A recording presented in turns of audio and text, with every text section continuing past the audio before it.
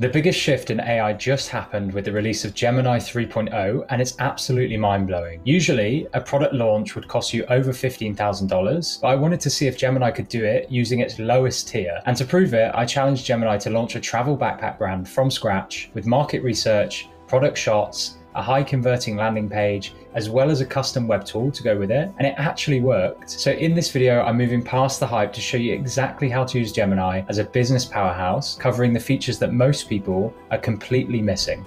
So let's dive straight in.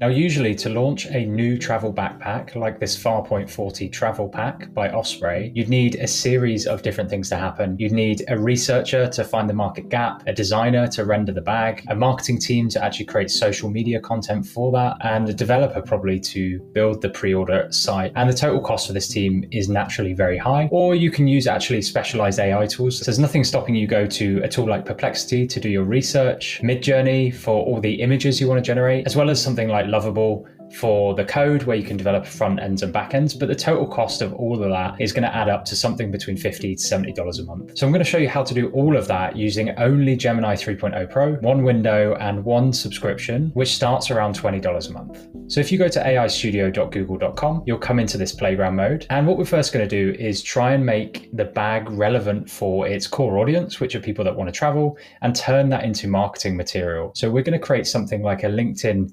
infographic to market the bag against something that's important to that customer, which is actually airline restrictions. So we need to check against the UK airliner carry-on restrictions, which would usually be going to, 4 or 5 different websites to understand those carry-on restrictions. We then grab information about the bag itself. So for example, here on the Osprey site, we've got specifications, but we're assuming that we'd have some sort of guide with the dimensions in centimeters. And then once we had all that, we would basically need to collate all that information the old way into something like Canva to actually copy paste the text from the different specifications, drag the boxes around, try and make it into a layout that looks like a good infographic. And we've also got to do all of the layout thinking ourselves. And it's going to take you a while to go and do all that research, etc. as well. But the new way is actually just to go and grab an infographic prompt, similar to the one we have in our Scrapes community, where we've generated infographics kind of like this. So this nice sketch style infographics. And we've shared the prompt here. Copy and paste this prompt with some additional information telling it to get the bag specifications from this link, or we'd upload a doc, and to check UK airline carry-on restrictions against this bag specifications, generate an infographic that shows the dimensions of the bag against the most common providers. Use the prompt below to generate the infographic. And then we'll tell it to use Osprey's color scheme. And we're going to use a site called brandfetch.com to grab that color scheme. We're going to paste in the color scheme there. We're going to run that, and that's going to basically come back with an infographic that we could then take to our social media to instantly display to our target audience the benefits of this carry-on backpack. And this is what it's generated as a first pass, so literally the first go. We've got a sketch which actually looks like our backpack. If we look back at the backpack here, it's even rendered the details of the straps and the Farpoint 40 on the side, which is incredible. It looks sketch-like, so it's quite playful. And we've got on the right-hand side all of the different airlines, what fits, what people have to pay more for, and where it's too big for certain airlines. And it's a handwritten guide to what fits where. And it gives the dimensions of the product, which is pulled from the actual site, 56 by 36 by 23. Imagine how long this would take in something like Canva to actually mock up yourself. And it generated it in about 30 seconds, maybe even less. So Canva is good for like simple tasks, but this has actually gone and researched various restrictions and visualized it instantly with an actual product shot in there as well. And we can change the style of this. It doesn't need to be sketch. It could be realistic if we wanted to. And there we go, in photorealistic style. It's put the bag in, it's put all the dimensions in a nice friendly way. And ideally we'd be advertising a bag where it fits in everywhere, but sadly with this case, it doesn't. So now you've got social media marketing material, you now need to create ad content or ad creative of, let's say, a realistic rugged shot of the backpack in a city rainstorm with somebody wearing it. So an actual use case for the ad. For an e-commerce brand, for example, getting the logo right is absolutely critical. So using something like Gemini 3.0 Pro, which actually renders all of the text and the logo really, really well, really accurately, is critical. And just to prove the point, we'll go to the text to image leaderboard voted by people from a variety of images versus prompts. And you can see that Nano Banana Pro or Gemini 3 Pro image is at the top. And then we've got things like Flux, Seedream, GPT-5, etc. And I know from experience trying those that they don't render text nearly as well as Nano Banana Pro. So we're going to start a new window, and I always recommend starting a new window because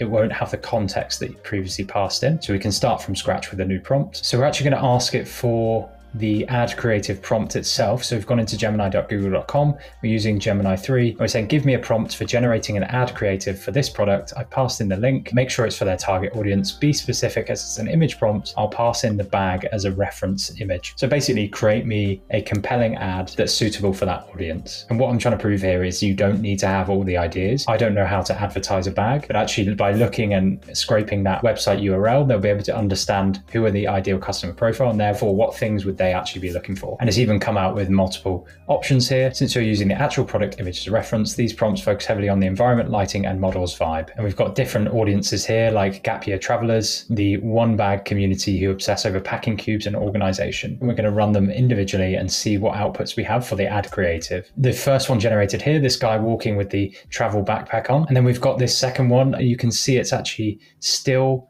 put all of the text on there. So this actually looks like an authentic shot. I cannot believe how realistic that looks. And the funny thing is I've not even input the product reference image, but it's understood it from the fact it's this Osprey Farpoint 40 because it understands the brand already. And we've got this very different style of advert here with the packing cubes and showing how much you can fit into a small space. And again, this looks like an actual authentic product shot of the bag. So again, you could use something like Midjourney for sure. You can think of Midjourney as like an artist. It probably prioritizes more vibes and the feel of a photo, but Gemini is better for that commercial photography style. And it prioritizes things like brand accuracy, like we saw the Farpoint 40 and the Osprey logos in there. And the bag looks exactly like it does on the website as well. So for e-commerce, especially, accuracy is always going to win. Okay, so for our new Osprey bag, we've got some organic and ad content, but we can only sell it once we've got a high converting pre-order landing page for that backpack itself. Now the options here are we could actually build this out from scratch, or we could go to something like lovable.dev, but that's going to be an additional $20 a month and will also lock us into their platform. We need to publish directly through Lovable, whereas Gemini, you can actually take a screenshot of a page you like,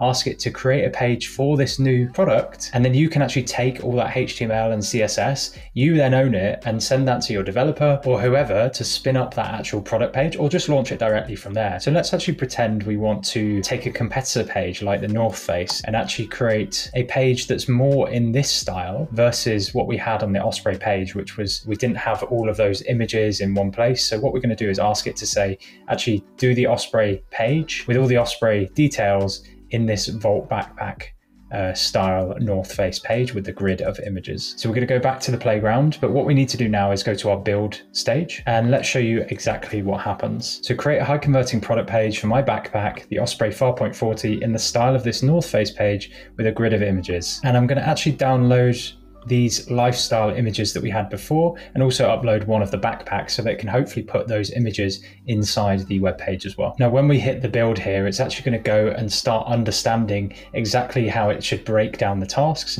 You can see it started running. These are the different tasks that it's going to complete. Write persuasive product descriptions that highlight the bag's key features and drawing inspiration from the North Face's engaging style. Structure the page like North Face. Use Google Maps data if it needs to, incorporate strong calls to action, animate the images with VO, so it might even bring the images to life with the Google Gemini VO 3.1 model. And if you're expecting perfection, you're not going to get it because it's actually come back and it's given this fantastic layout, right? So I've not had to prompt it anymore, and it looks very, very similar to this grid layout with the codes over here, the price over here. It's got all of the structure of this page over here, the add to cart, the check availability in store. It allows us to scroll down the images without having given it any of that context. We've also got all of the different bits of information up here, the Osprey brand there, but it's not put the correct images in, even though they do look really nice on their own. So what we've asked it to do now is update the photos with these travel style photos and see if it can actually make the changes to that. But very impressed with how it's actually generated a full set of images there, and even allows us to deploy that app, download the app. And what we can do is actually take the HTML and the CSS code directly from this code window,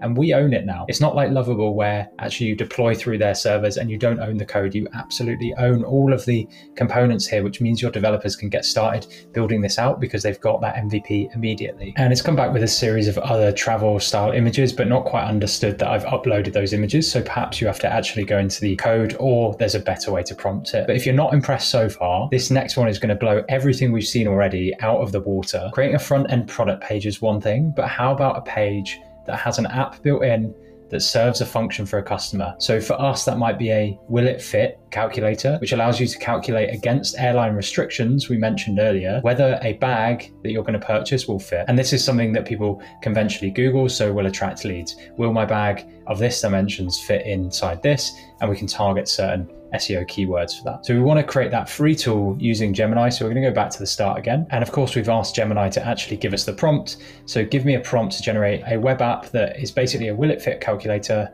It allows the users to put in dimensions of a given bag and then compares the UK Airlines carrier restrictions. And then I uploaded the carrier restrictions. So we can literally copy and paste this. It's got information about the different carriers there, and it's got information about design requirements, output, etc. Clean, modern, and travel-orientated user color palette of white, slate gray, and sky blue accent color. So we could obviously feed it in information about Osprey as well. We will feed it this web page, use the color palette and style from this web page, and we're going to hit build. And this is extra powerful because it means actually not only can we create a front end page where a user might not interact that much with it, but actually if we can allow dynamic inputs, it means it's also building things in the back end for us. Now the alternatives we could use here are something like Replit, which allows us to build web apps. We could use Softer, we could use other environments, and they all basically setting up that Python or JavaScript backend, managing dependencies for us, deploying it to a server. But with all those, your success is largely dependent on your technical knowledge. Now, what we're hoping with Google AI Studio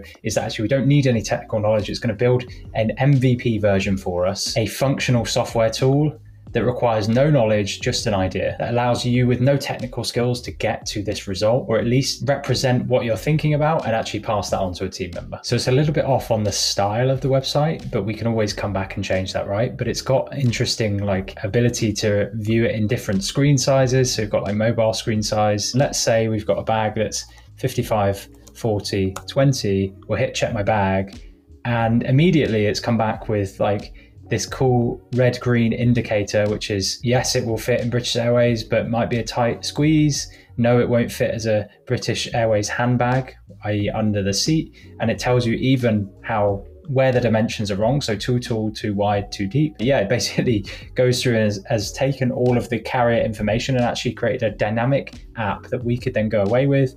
And you can see that this has now got some more complex TypeScript functionality, like a calculator in the back end, which is assessing against our front end dimensions. Now, there are obviously improvements we could make to this. We would want to capture emails as soon as they hit check my bag, or other information as well. And we'd want to make this styling consistent with our website. But these are simple changes that you can make by prompting. This is just showing you what is possible, and that you can in fact launch an entire product in just an hour's work using this Gemini 3.0 Pro. It's absolutely mind-blowing, and I'm super impressed with the demo so far and what it's been able to produce in such a short time. Now, you've seen glimpses of another great tool throughout this video, Lovable. Now, Lovable has one thing over Gemini 3.0 for building those full web apps. So unlike this, they can connect straight into a database and an automation backend, which makes building out complete SaaS apps a breeze using something like Lovable. So see how to build these apps from scratch right here in this next video.